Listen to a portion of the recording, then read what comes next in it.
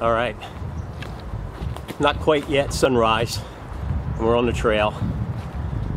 I try to improve my photography by going on photo excursions, whether it's my own independently 2-3 times a year, or I go to a workshop or seminar on photography, usually landscape photographer. So this most recent excursion is what this video is about. It's my adventure of hiking and photography in the Delaware River Gap area. So the Delaware River Gap is literally a gap between the Appalachian Mountains in Pennsylvania and New Jersey.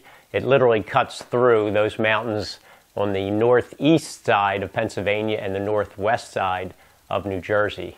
And it's a cool place. So there's lots of great hiking trails, including the Appalachian Trail. And there are a lot of waterfalls to photograph.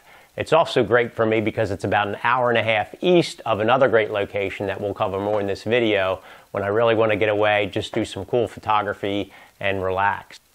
That's what inspired me to take this trip, this 4-day excursion to the Delaware River Gap. I hope you enjoy this video. Hi, this is Bruce at betterdigitalphototips.com. The website and the YouTube channel are full of answers to your questions about digital photography. All right, here we go. First stop.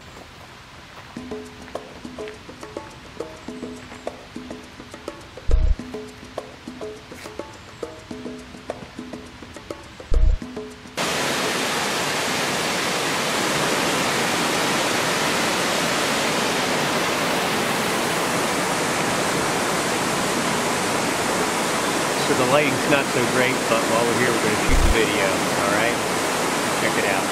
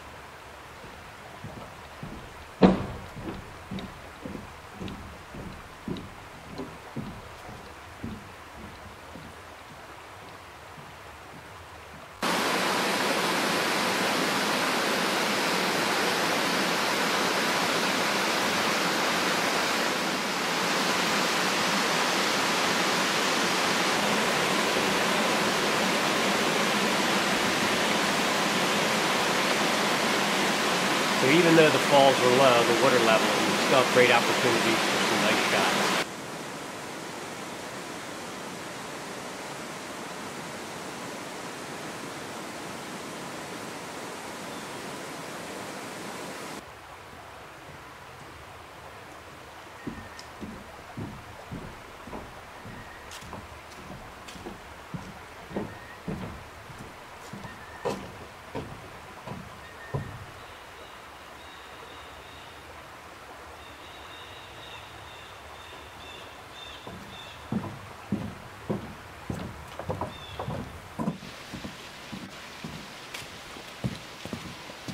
It's so peaceful here.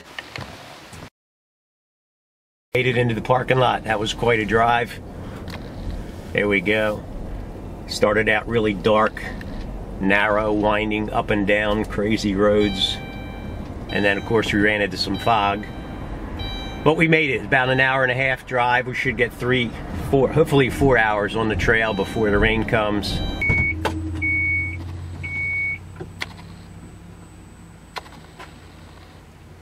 All right, I am excited to be here once again to do some waterfall photography. I'm going to load up the boots, the rain pants, and the rain jacket. All right, so one of the things I noticed on my drive over here, step down Bruce, there's a lot more orange Back at camp, it's mostly yellow.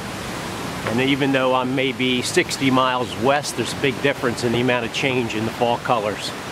So I'm gonna shut off the video, hike in real quick about a mile or two into the beginning of the real falls. See you soon. All right, I couldn't wait to get out the camera again.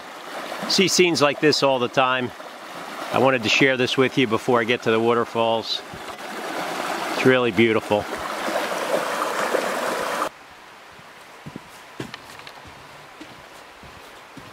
All right, so the way Ricketts Glen is formed, there's a Y, the shape of a Y, and we've walked up about half the stem, and another half of the stem will get to what's called Rivers Meet, and there's a fork to the left and a fork to the right. We're gonna take the fork to the right, but I wanted to show you real quick this first waterfall. We're in maybe about a mile into the trail from Route 118. Here's a quick look at the waterfall. See you soon.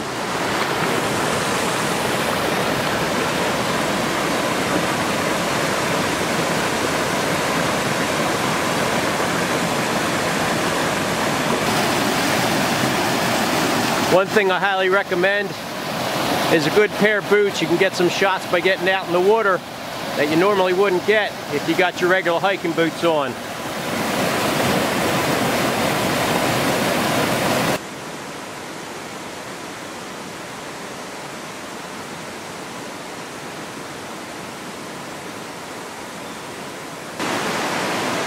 So this is the bottom stem of the Y. We are right here at Water's Meet. There you go. There's a lot of great waterfalls going up there, a real big one. What we're gonna do is take a right and go across this bridge and go up and shoot up here. So there's the path that goes up the left side.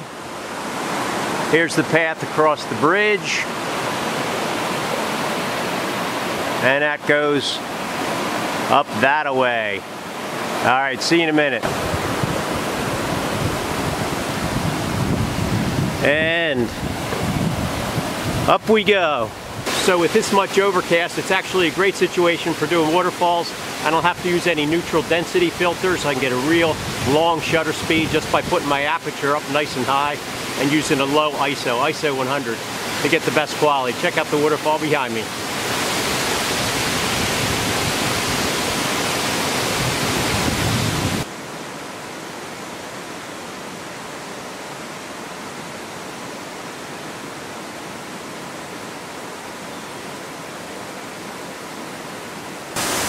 This is a photo I did in the spring, and I really loved the spot. It's a unique view. The only problem was there wasn't as much color, so I had to come up the right side of the Y. This is one of the first big waterfalls behind me, looking down at a bridge that crosses over.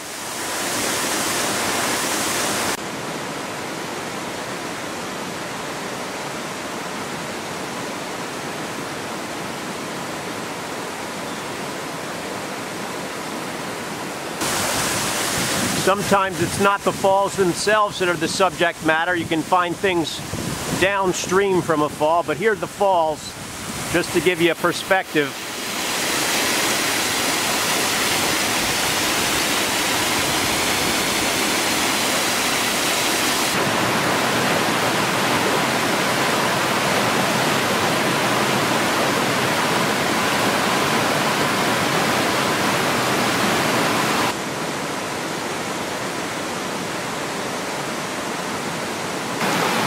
So like I said, having boots is a great idea because I'm literally standing in the stream. I'm going to take this off and show you. Look how amazingly cool that looks.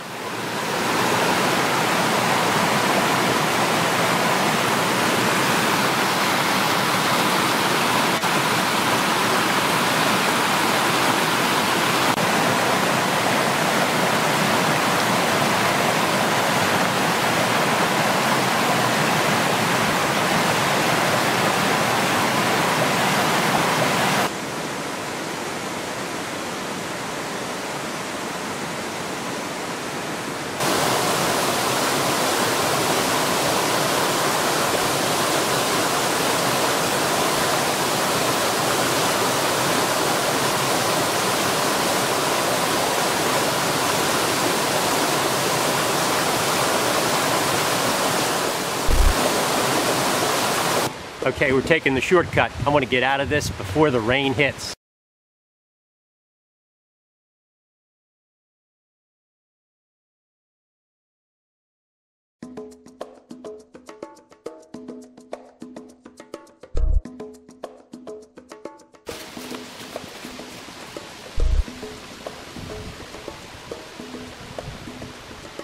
So don't forget, while you're hiking and photographing, take time to look around at the incredible scenery, to think how blessed we are to live on this frickin' amazing planet.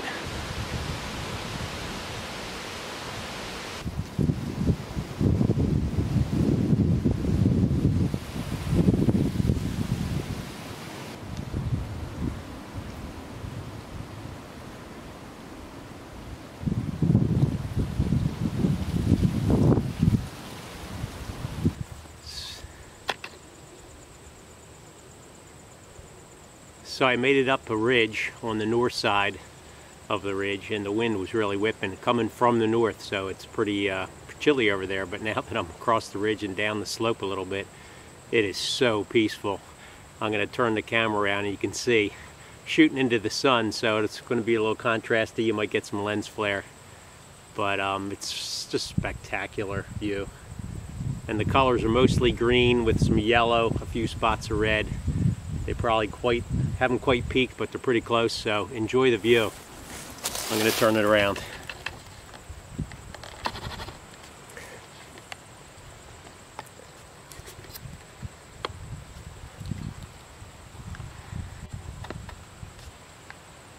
Sorry for the amateur video.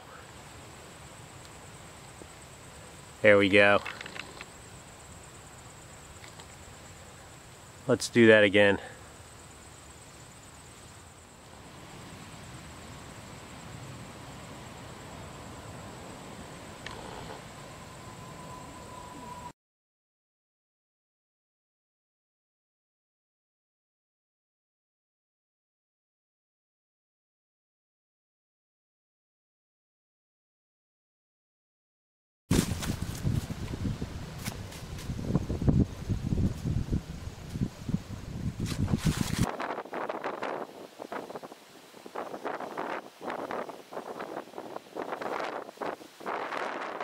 All right, time to head down. This is the last place where you can get a good view of the valley, so check it out. Enjoy the colors. They're a little muted because it's cloudy, but here you go.